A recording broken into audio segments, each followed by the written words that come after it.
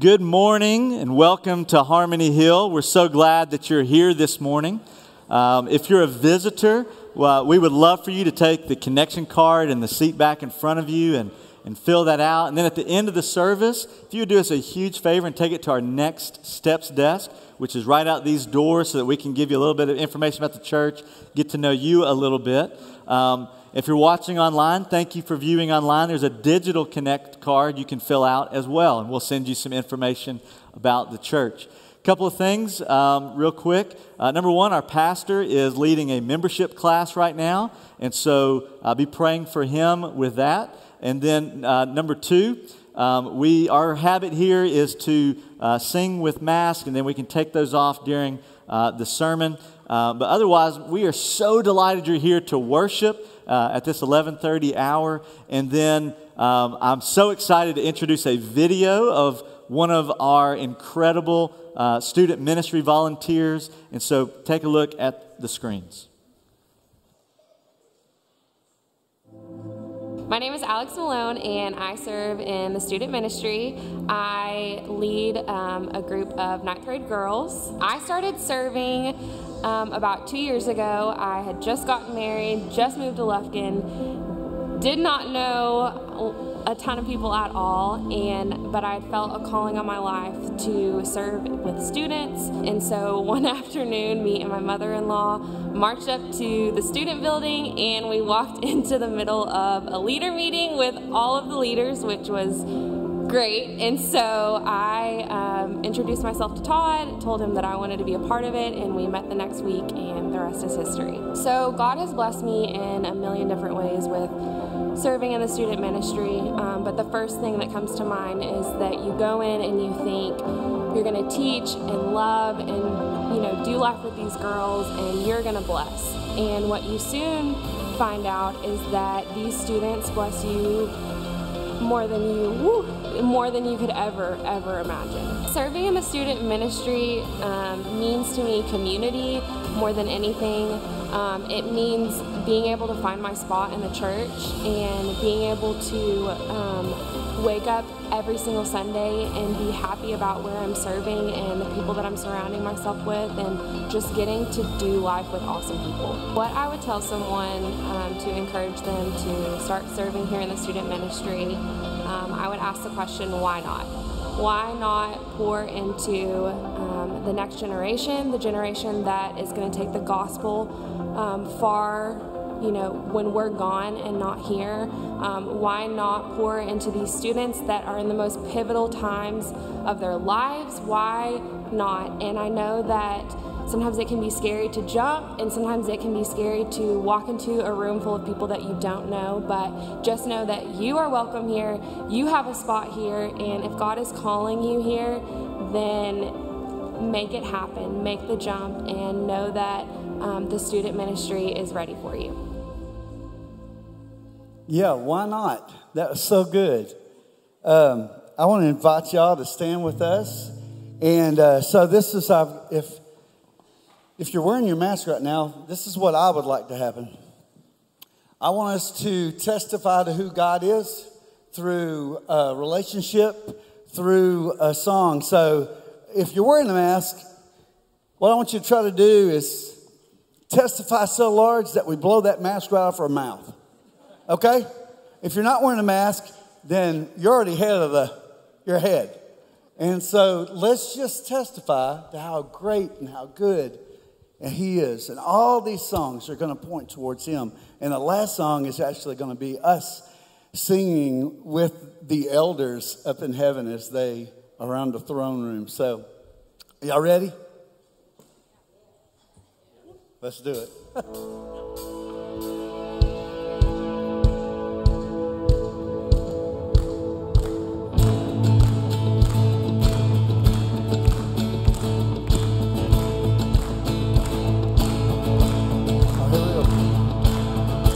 I saw Satan fall like lightning.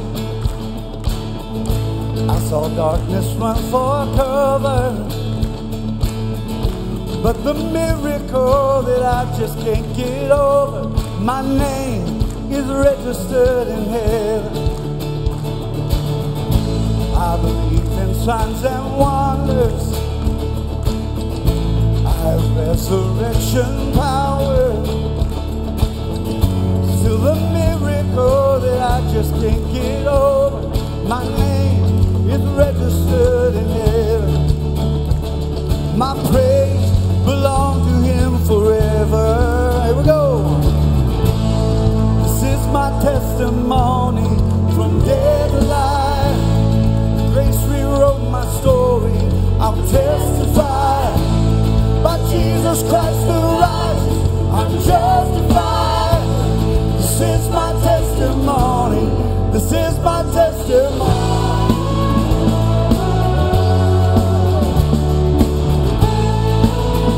All right, this is the church. Sing it.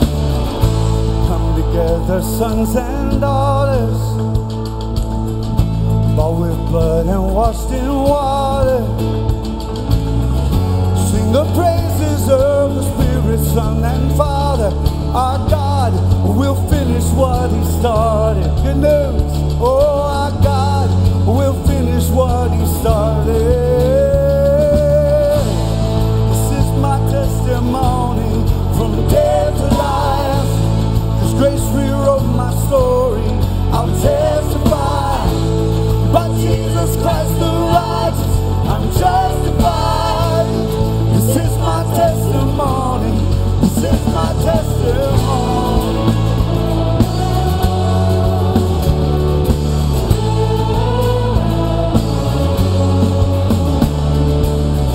That's how we know. If I'm not dead and you're not done, then that means greater things are still to come. Oh, I believe. If I'm not dead and you're not done, oh, greater things are still to come. Oh, I believe it. If I'm not dead and you're not done, oh, greater things are still to come. Oh, I believe it. If I'm not dead and you're not done, greater things are still to come. Oh, I believe. Testify, here we go. This is my testimony from death to life. His grace rewrote my story. I'll testify. By Jesus Christ the righteous, I'm justified. This is my testimony.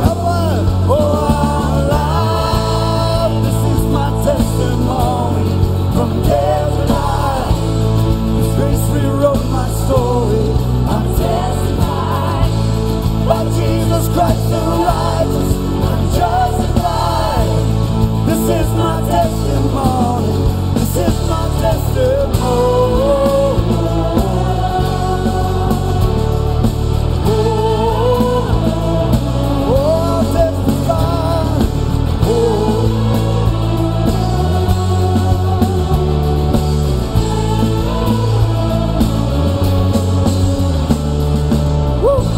A shout of praise.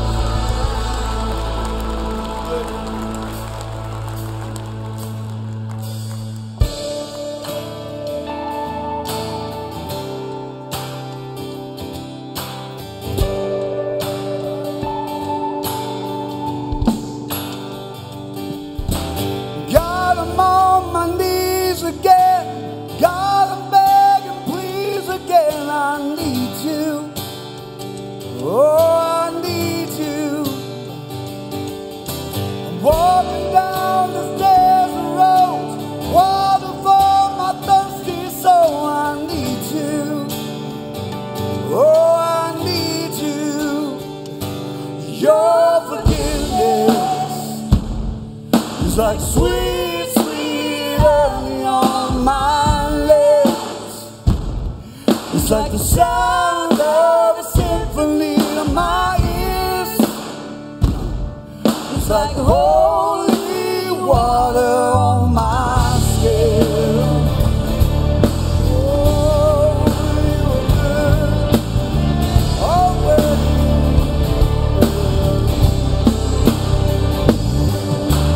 Let me walk in service.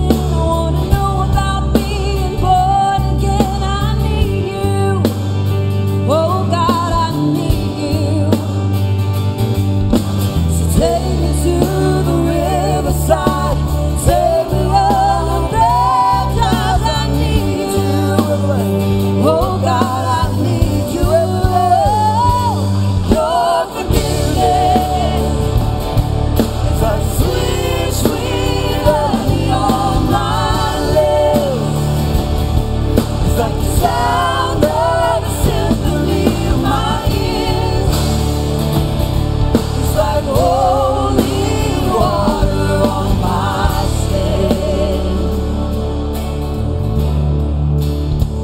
On my skin.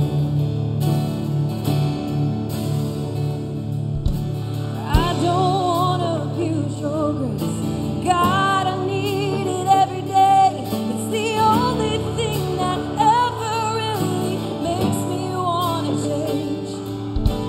I don't wanna abuse your grace, God. I need it every day. It's the only thing that ever really makes me wanna change. I don't wanna abuse your grace, God. I need it every day. It's the only thing that ever really makes me wanna change.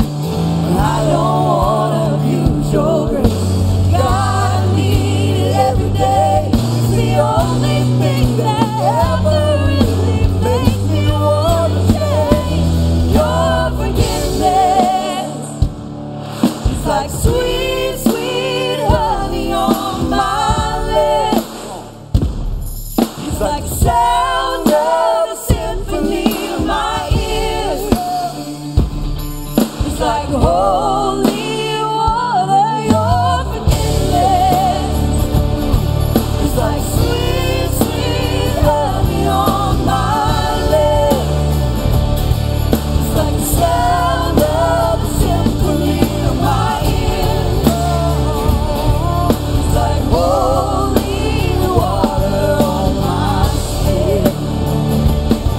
It's like holy water on my skin. It's like holy water. His forgiveness covers all. Come on. To celebrate what's happening around the throne right now. It says in the Word.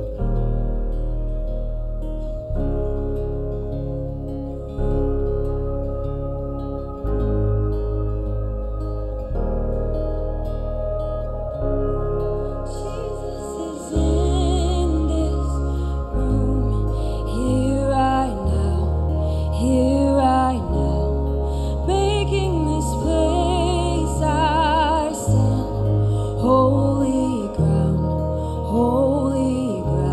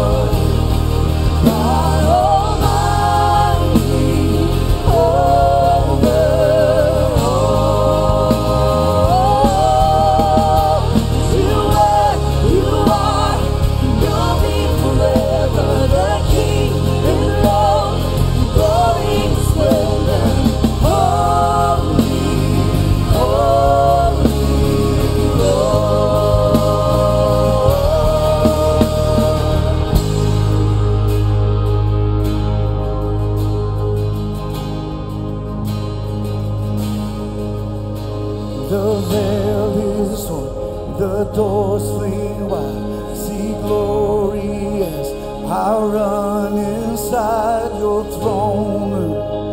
Before you, I bow. The veil is torn, the doors flee wide, see glory as I run inside the throne room. Before you, I bow. The veil is torn, the doors flee wide, see glory as I run inside the throne room. Before you, I bow. Holy, holy, holy, Lord, God Almighty, over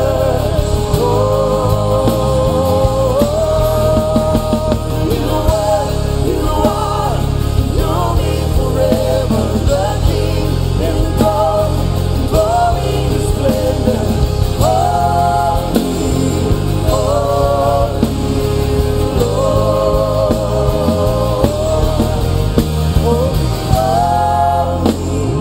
Holy, Lord. God Almighty, over all. You are, you'll be forever the King in glory and splendor. You are, you'll be forever the King in glory and splendor. You are, you'll be forever my King in glory and splendor. Holy, holy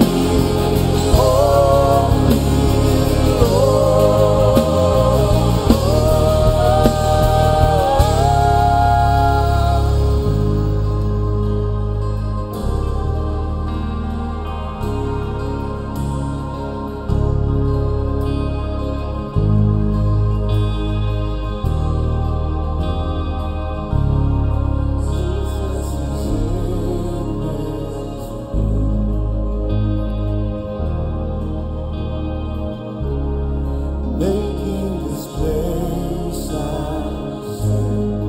Holy, holy.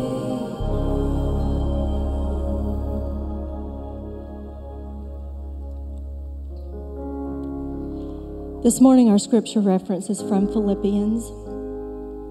Paul wrote this book from prison to the church at Philippi, and he's encouraging them and edifying them. He begins in chapter 2 to say, so if there is any encouragement in Christ, any comfort from love, any participation in the Spirit, any affection, any sympathy, complete my joy by being of the same mind, having the same love, being in full accord and of one mind.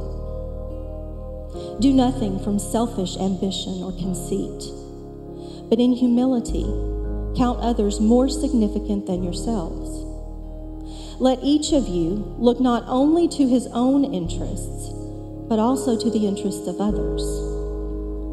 Have this mind among yourselves, which is yours in Christ Jesus, who, though he was in the form of God, did not count equality with God to be a thing to be grasped, but he emptied himself by taking the form of a servant, being born in the likeness of men.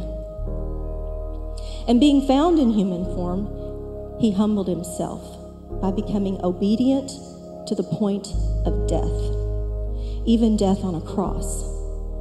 Therefore, God has highly exalted him and bestowed on him the name that is above every name, so that at the name of Jesus, every knee should bow, in heaven and on earth and under the earth, and every tongue confess that Jesus Christ is Lord, to the glory of God the Father. Father, we do thank you. We praise you with our lips, with our hands. Thank you for sending your Son. Jesus, thank you for humbling yourself and coming to experience life like we do. Thank you for the freedom that we have to gather in your name and hear and praise you. I ask, Lord, that you would open our ears this morning as Todd brings your word. Help us to internalize it, for it to become a part of us, so that as we leave this place, it becomes part of who we are and how we live each day, not just something we heard and we forget as we leave. We trust you, we love you, and we thank you. In Jesus' powerful name, amen.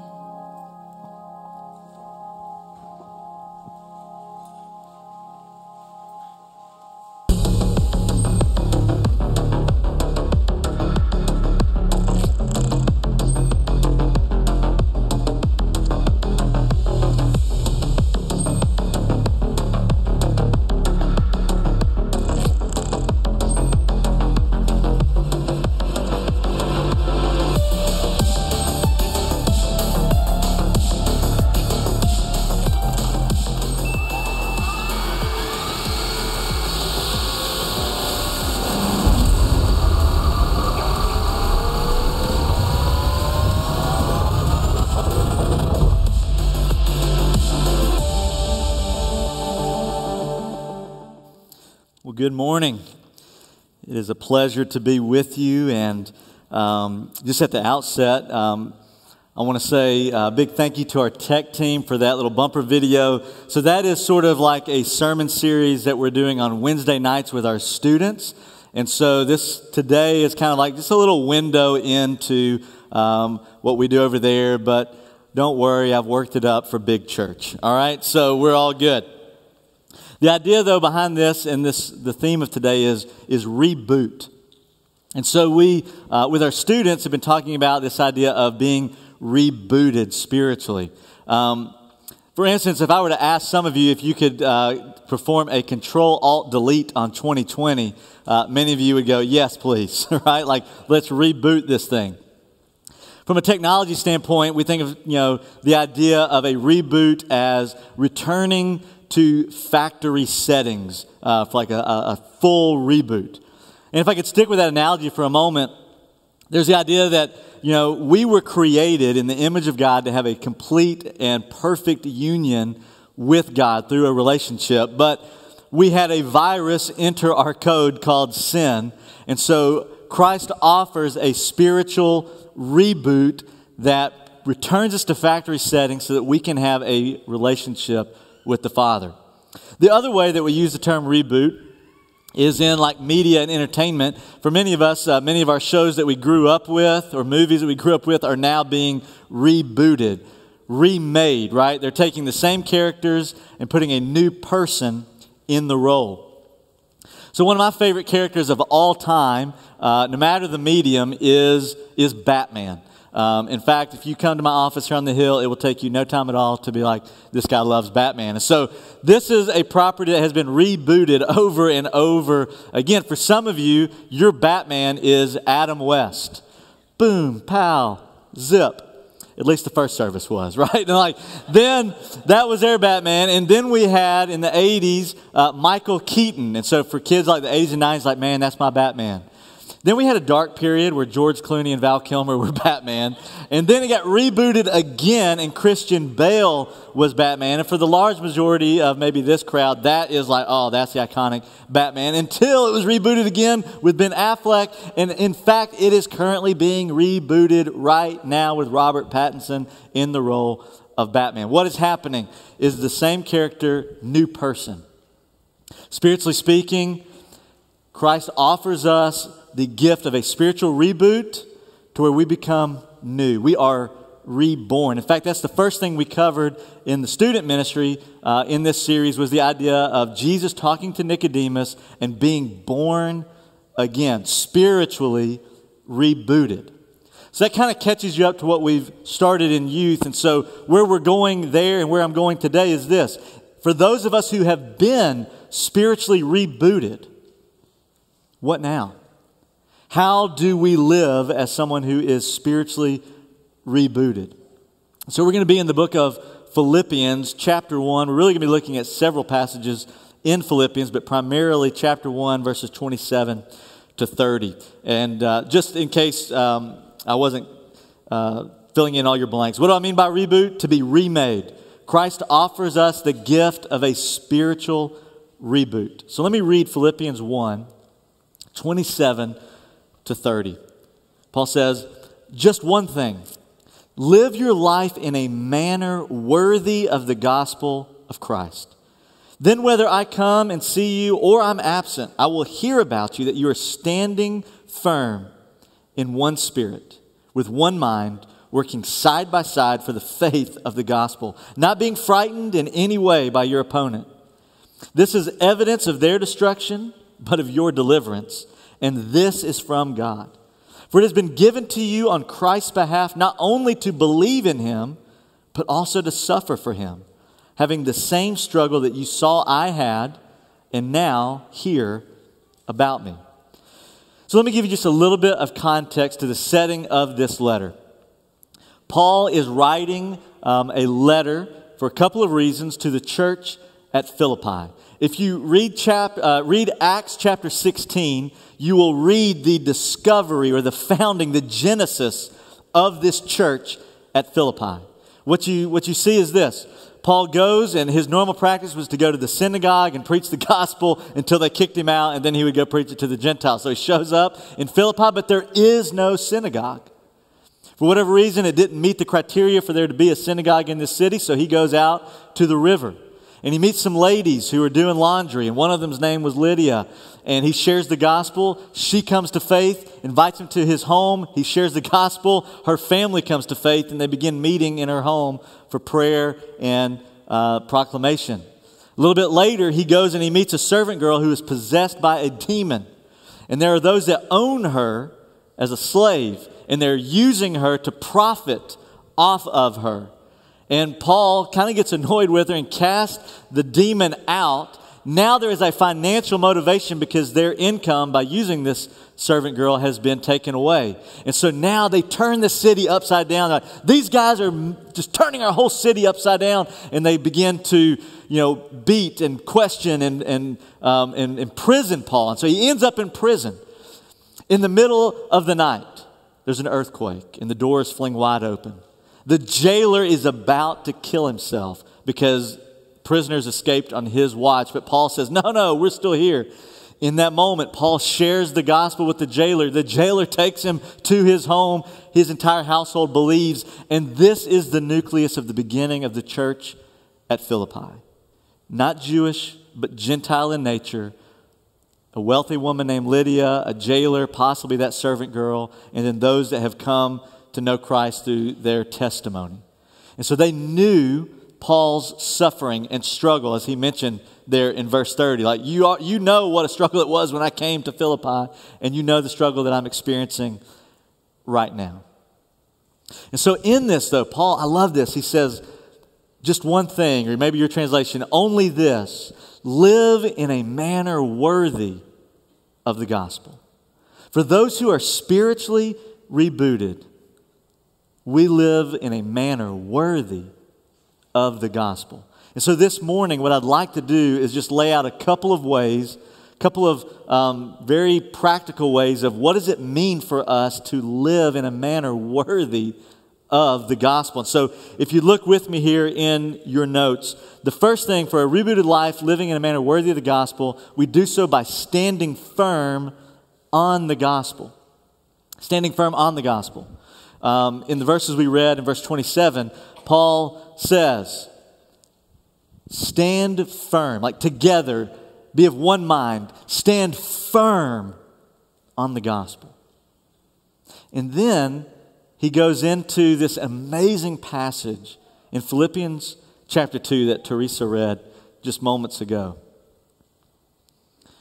And he shares what the gospel is, right? He describes that Jesus was in heaven with the full rights of divinity.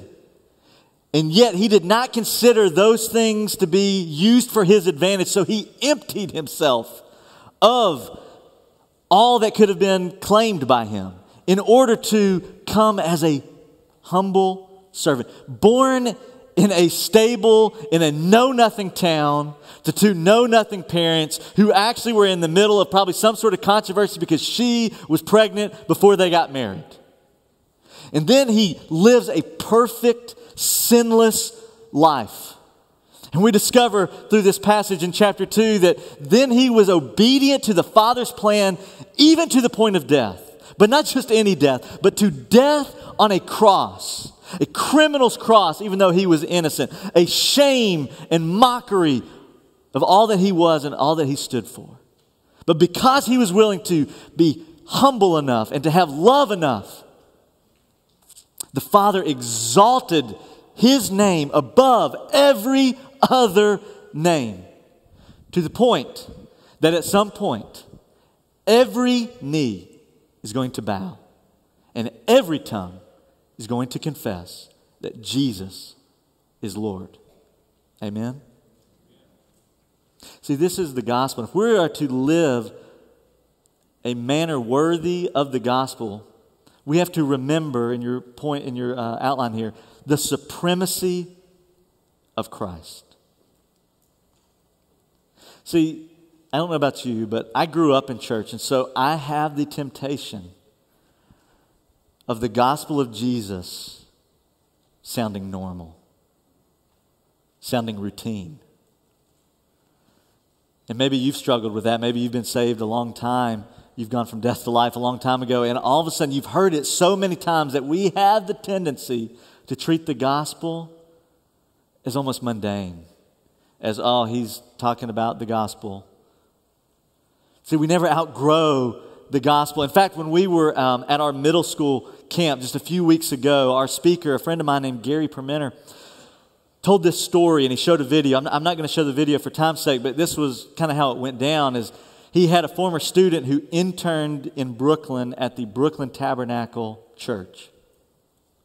And while this young lady was there, she began to meet people that were in the choir and in the church. And what she discovered is that this church is built on bringing the gospel, the good news of Jesus, to those who are disenfranchised.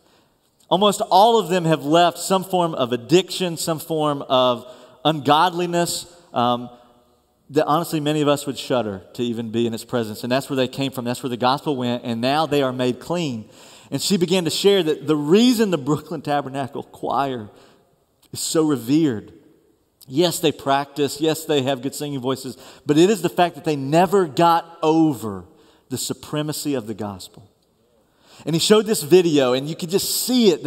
And he told us, I want you to watch this video and see if you see anything unusual. And you could see the beam of just joy from their face as they raised hands and they sang. And even as they panned to the congregation, hands raised and just tears of joy. And so after a few minutes, he stopped the video for our group and said, did anybody notice anything unusual in the middle schoolers? Like, I saw people raising their hands. There was joy. They looked like they were really meant what they were singing. And he's like, yes, all that is true. But did you notice that one guy?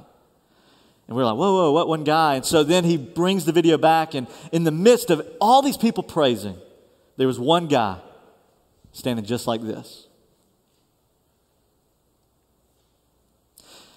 And Gary said, I don't know anything about this man, but if he knows Jesus, he's forgotten.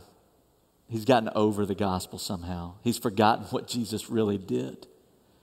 And that struck me so much that I began to ask, have I allowed the story of Jesus to become routine when it is the most abnormal story in the world? Because I went from an enemy to God to a son of God. I went from full of sin and shame and guilt and purposelessness to forgiveness and mercy and grace and a renewed vision and purpose for my life. I got rebooted, and somehow I got over it. And we never get over the gospel. And so if we're going to live in a manner worthy of the gospel, we cannot lose sight of the supremacy of Christ. I love this statement in your outline, written by Walter Hansen, who is a commentator. He wrote a biblical commentary on the book of Philippians. It says this: the imperatives of Scripture are based on the indicatives of who Christ is and what he has done. Now, if you're an English major or just a grammar junkie, you're like, oh, that's so good. And the rest of you are like, okay, what does that mean? Right? So like here's what it is. The imperatives of Scripture are the commands. Love one another. Love your enemy. Love the Lord your God with all your heart, soul, mind, and strength. The imperatives, we can't do the imperatives of Scripture without knowing the indicative statements, which are, what are the facts? What do we know about who Jesus is and what he has done? See, I don't know how to love my neighbor as myself until I understand Jesus loved me even when I was his enemy. You know the verse, right? We love because he first loved us. See, I can't obey the commands of Scripture until I'm overwhelmed by the majesty of how Christ is portrayed in Scripture. The second thing in this passage about standing firm on the gospel is not only the supremacy of Christ, but we also have to remember the true citizenship of Christians. The true citizenship of Christians. If you're a rebooted Christian, if you are saved, if you've gone from death to life by putting your faith in Jesus, then your citizenship is not of this earth. And to be even more specific, it's not, your true citizenship is not even this country. To the point that no matter what happens in November, whether you feel like your side won or lost, our true citizenship in heaven is always bringing in victory because Jesus is more than a conqueror. Amen? And we have to remember where our true citizenship lies. I don't know if you've ever been out of the country either for pleasure or for a mission trip, but other countries play a game called Spot the American. And they have a list of things that they're like, yep, that's an American. And so here are some of those things that they can just easily spot an American. Number one, we have loud conversations in public. When we go overseas, we're on a train, we're on a subway, whatever. It's like, since he's here, hey, Brian, where are we going to go eat later? And they're all like, why is he so mad about dinner? Right? Like, we just talk loud. Number two, I don't know what happens when we cross international waters. We don't wear them here, but we're like, got to wear that fanny pack. Bink. If it's got a flag on it, even better. Right? Like, they're just like, they see a fanny pack and they're like, ooh, that is not fashion. All right, that's American. All right, how about this one? We wear shirts touting the accomplishments, touting our accomplishments or places that we have been. So we go overseas, it's like Grand Canyon, Spain, Mississippi 5K. And they look at that and they're like, I would be mortified to be out there just wearing what I have done, where I have been. And we're just like, I bought that at your airport gift shop. You know, like whatever. We go out and we are all about, just so in case anybody wants to know, we're going to wear our flag when we go overseas. We got flag shirts, we got flag hats, flag shoes, flag fanny packs, etc. They're like, yeah, no other country does that. Please don't. If you've done this, it's okay. Repentance is okay. But please don't do this anymore. But we have the tendency to ask this question: how much is that in real money? Guys, their money is real. I mean, like, when you're there, use their money. How much is that in real money? Come on, man. All right, how about this one? This is a positive one. We smile at people. They know that we're American because we're just... they're just like, I don't know that guy. Like, what's his deal? How about this one? We wear running shoes even while not running. They're like, do you not have any other shoes? And then lastly, this is another positive. We are good tippers even in countries where it's offensive to tip. And so they can tell that we are American. See, like, as Americans as a group, we can go anywhere in the world and there's telltale signs where they go, yep, I know where their citizenship is. Here's the question. Do we live in a manner worthy of the gospel in such a way that people who are far from God go, I know where their citizenship is. I know where their real citizenship belongs? Do we live in such a way of love and virtue and integrity and character that people just get it? They go, you're not from around here. The next truth there is this: citizens of heaven shine in darkness. In chapter 2, Paul says this. He's like, would you be pure in an evil generation, and would you shine like stars in the darkness? If we are to live in a manner worthy of the gospel, I don't think I have to twist anybody's arm to admit that we live in a lot of spiritual darkness. But the question is, can anyone see the stars around us? That we would live as citizens like this is not our home. That we would live in darkness like light producing stars. Because, why? Because of the indicative statements of who Jesus is and what he has done. Number 2, if we're going to live a rebooted life that lives according or lives in a manner worthy of the gospel, we must strive together as a united community. If you just read the book of Philippians, you will see over and over, it's like, have one mind, be of the same mind, this one thing. I mean, it's all about unity. One of the reasons Paul wrote this letter was to give them an update on how he's doing, to thank them for the gift that they sent him while he was in prison. But number 3 was he was concerned about the unity in the church at Philippi. He was concerned about the unity in the church at Philippi. Look in your life point outline. Unity and humility are valued traits in those who are spiritually rebooted. In fact, Paul gives us 3 examples in chapter 2 of Philippians to just get the point across.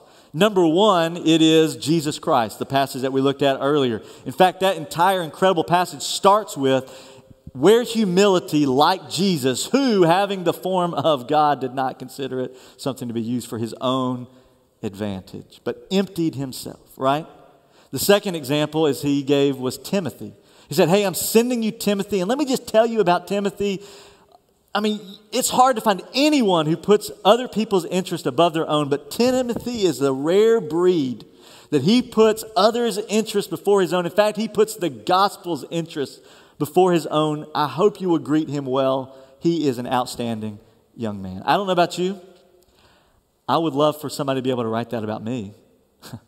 If I'm sent somewhere, like Ben, our missions pastor, if he sends our team somewhere and he's sending me as a leader or just a person there, that he'd be able to write to that church and go, hey, I'm sending you somebody that is going to put the interests of the gospel above his own. He'll sleep wherever. He'll use the bathroom with whatever. Like, he'll go wherever. He'll speak to whoever. Right? The third example was Epaphroditus in chapter 2.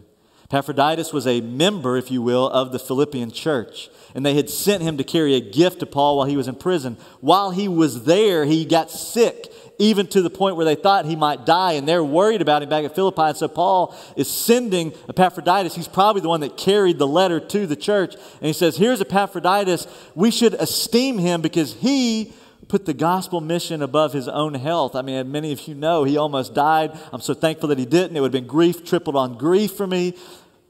But I'm sending him back to you. 3 examples of 3 people Paul just wanted to get across. Others before me. The gospel before me. If we're going to live in a manner worthy of the gospel, we must also walk with humility and humility. Because here's the truth. Obedience to Christ has enough enemies without adding friendly fire to the list. We have enough forces working against us to keep us from being obedient to Jesus that we don't need friendly fire added to that list. I did very little research on this, just looking up incidents of friendly fire. And I discovered this. Somewhere between 2 and 20% of casualties in battle are due to friendly fire, which is doubly tragic, right? Because 1, you have a casualty, and 2, it was from somebody from your own side. In fact, there was one story in World War I where the British had sent an airplane in for reconnaissance. But there were British troops on the ground and they didn't recognize the plane. There were no marks on the plane, so they shot it down, killing everybody on board. And so the British decided we need to do something about that. So they put the Union Jack on the bottom of all their planes so that their boys wouldn't shoot it out of the sky. Ladies and gentlemen, Christians sometimes, and rightfully so, have a bad reputation for backbiting, gossip, grumbling, arguing, and destroying one another. If you don't believe me, just go look at Facebook this past week. And I could say that on any week, pretty much at this point. There's a place for honest discussion, no doubt about that, but there are just people getting destroyed with each other and just attacking each other. It's hard enough to obey Christ without friendly fire. Because the next truth here, rivalry, arguing, grumbling, selfishness, and unresolved conflict are dangers to our unity. In multiple places, Paul says, do nothing out of rivalry or conceit. Do not grumble or argue. Have the same mind. If there's any love in Christ, if there's any consolation, if there's any compassion, have unity. Some of you may be familiar with this. It's sort of an older sort of preaching term. But you may have had this experience where you felt like, as the adage goes, that the preacher read your mail the week before. Y'all know what I'm talking about? Some of you ask your parents about what mail is. But it's like one of these things where it's like, how did he know that this happened? And now he's preaching on the exact thing that I was dealing with. You've had that experience. I can assure you, Brother John does not have a crack team of hackers trying to get into your text messages or into your email this week. And so if he preaches something that hits you directly, just trust that that's the Holy Spirit. However, in the book of Philippians, Paul goes next level. He's been reading some mail.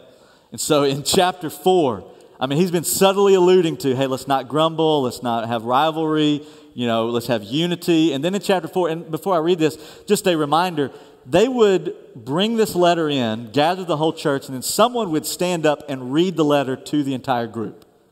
Now, I just want you to imagine being in that group, hearing this letter for the first time from Paul. Verse 1, chapter 4. So then, in this way, my dearly loved brothers, my joy and crown, stand firm in the Lord, dear friends. Now I urge Euodia and I urge Syntyche to agree in the Lord. Yes, I also ask you, true partner, to help these women who have contended for the gospel at my side, along with Clement and the rest of my co-workers, whose names are in the book of life.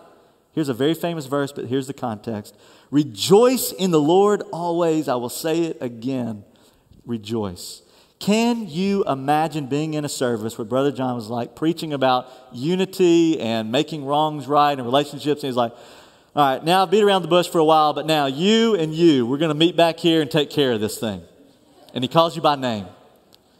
Paul's been reading the mail. He preached a sermon. And he's like, I've been subtle, but let's just go after it. Euodia, Syntyche. But I want you to notice this. This is not a believer and an unbeliever. These are not two unbelievers. He says both of your names are in the book of life. He says both of you contended and battled for the gospel together.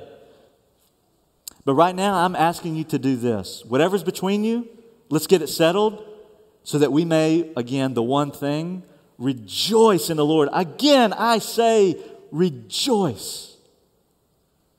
See, Paul knows that grumbling between Christians breaks down the unity. And our greatest strength in sharing the gospel with our world is that we have unity and love for one another. Why would anyone far from God want to join a group of backbiting gossips when they can do that at work, when they can do that at Planet Fitness, when they can do that wherever? I'm a Planet Fitness member, so I'm not bashing them. Right, just wherever your zones are, wherever your spheres of influence are, right? Paul says, let's get it together. In fact, Jesus said, if you're in the middle of bringing your offering, and all of a sudden you realize I have an issue with a friend or another brother or sister in Christ, don't bring the offering. Go make that right, and then go bring the offering after unity with humility has been achieved. Number 3, if we're going to live a rebooted life that walks in a manner worthy of the gospel, we must do so by showing our commitment even in the face of suffering. Verses 29 and 30, the first half we like, the back half we do not like. First half, Paul says, now look, it is a gift from God for you to believe. And we're like, yes, that's what I'm talking about. And also for you to suffer. Whoa! No, thank you. Okay, everybody, let's memorize Philippians 1:29a and leave off B, right? Like, it's a gift for us to believe and suffer, just as you've seen me suffer. And even now I am, and you heard about it. I don't know about you, I don't like to suffer. But I was thinking about it this morning on the way to church.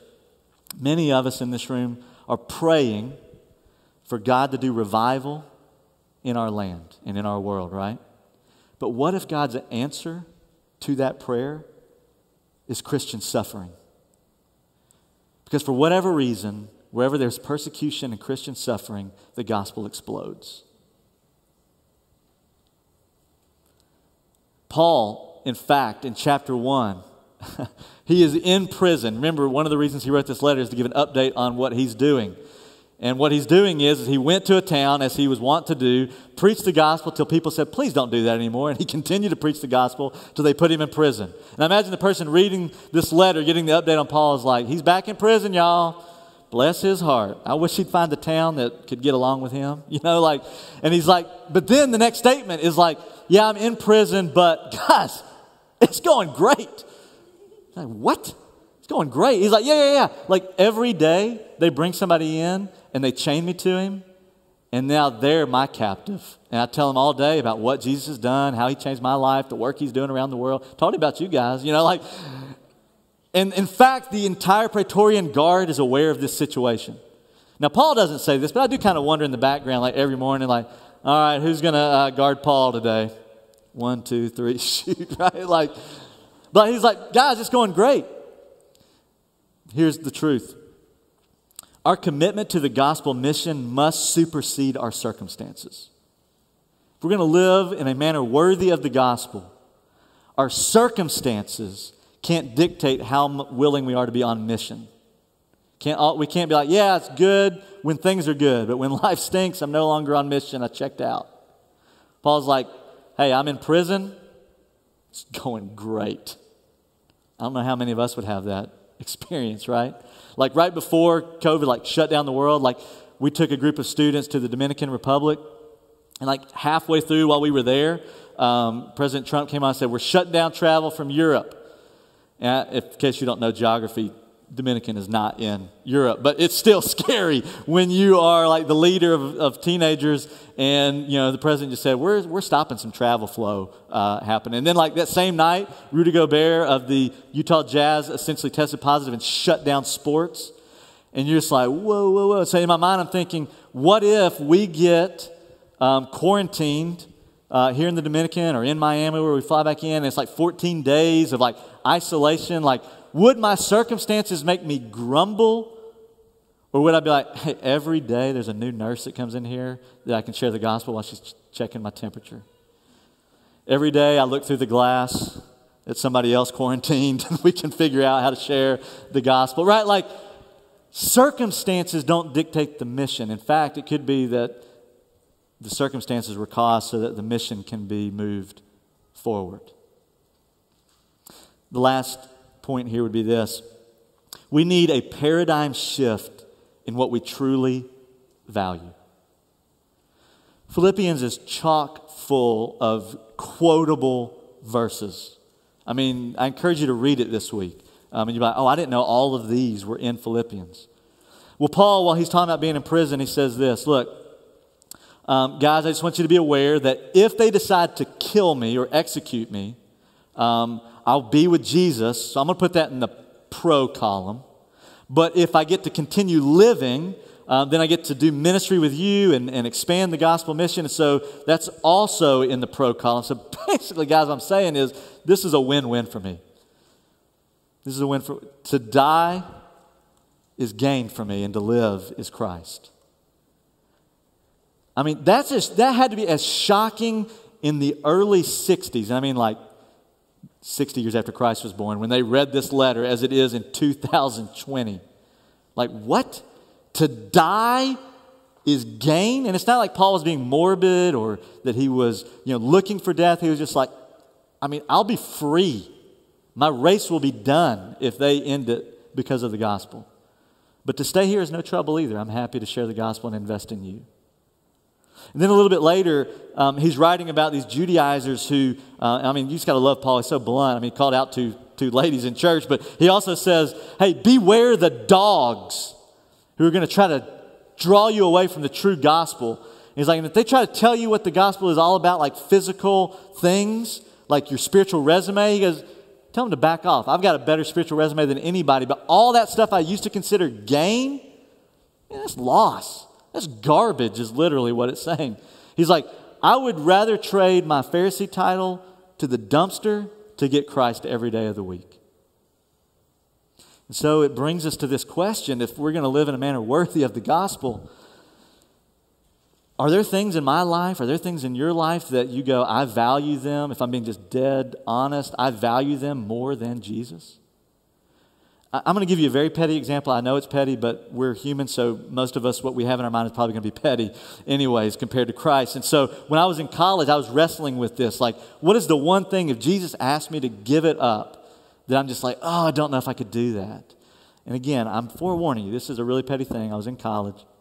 In my mind, I was like, the only thing that I just really don't want to give up is my PlayStation. I told you it was petty, but, don't judge, right? But like, and this is PlayStation 1, so I mean, this is a long time ago, right? And so I went on this trip and with some friends, and I was expecting a very important phone call on the home phone because cell phones were only for emergencies, if you remember those days. And so I'm calling my answering machine, which you can go to a museum and see what that is, and calling it to see if this message had come in. And every day I would call, and I hadn't got the message. And on the way home, I'm calling, and it just rings and rings and rings. And I don't know why, but I just knew. I was like, our apartment's been robbed. There's the only reason why the phone is not going to voicemail. Sure enough, I go home, I open the door. We had been robbed, and they had stolen my PlayStation. No! But very quickly, probably within like a matter of minutes after somebody was like, are you serious? I realized I could survive. In fact, my studies probably improved later that semester. My relationship, we probably talked more in our apartment with my roommates that semester. I probably read my Bible a little bit more that semester. Like the one thing, and I know it's so dumb, but like honestly, anything compared to Jesus is like a PlayStation being stolen. But it's real to us, but to the outsider, it's like, just let it go. And the question is this, is what do we value more than Jesus? And if there's anything, we've got to ask him to remove it. And that's a hard prayer. But if we want to live in a manner worthy of the gospel, we've got to stand firm on the gospel. We've got to strive together as a unified community with an attitude of humility. And we must be committed to the mission despite our circumstances. And so I'm going to close with this. On the bottom, or the last part of your Life Point outline, I have five questions. And so I would encourage you to do this. I would encourage you this week to maybe take one question a day during the week, read a little bit of Philippians, and then ask yourself these questions. Am I living in a manner worthy of the gospel? Have I become desensitized to the majesty and supremacy of Jesus? Would others characterize me as a Timothy who puts others' needs before his own, or a Syntyche who had to be called out because of disunity? Do I value following Jesus over everything else I might count as gain? And how might my current circumstances be used for God's mission? I want to pray for us as we get ready to dismiss. And just ask the Father to encourage us to walk in a manner worthy of the gospel. But before I do, let me just mention three things before we walk out the door. Number one, If you would like to understand what it means to be spiritually rebooted, to be born again, to put faith in Jesus, would you go to the Next Step desk, which is right out here? Just make time to do that and start that process. You can do that for salvation, baptism, how to become a member, any information about any of the ministries here at the church. Number 2, we're going to be taking our offering and tithes at the door. Thank you so much for your generosity and giving to propel the mission forward despite financial difficult circumstances. And then number 3, if there's anything that the Lord has laid on your heart through this, would you be obedient to it this week and live in a manner worthy of the gospel? Let's pray. Father, thank you. Thank you for Jesus, who is the supreme. Lord, he loved us to the fullest. He forgave us to the utmost. He provides grace unlimited. His name is above every name. And Lord, help us to even start today, not wait till the end of days, but that we would kneel before you and that we would confess Jesus is Lord. Father, for those that are your kids here, I pray that we would be obedient to live in a manner worthy of the gospel, of this good news. Help us to be unified. Help us to propel the mission forward. It's in Christ's name we pray. Amen. I hope you have a great week.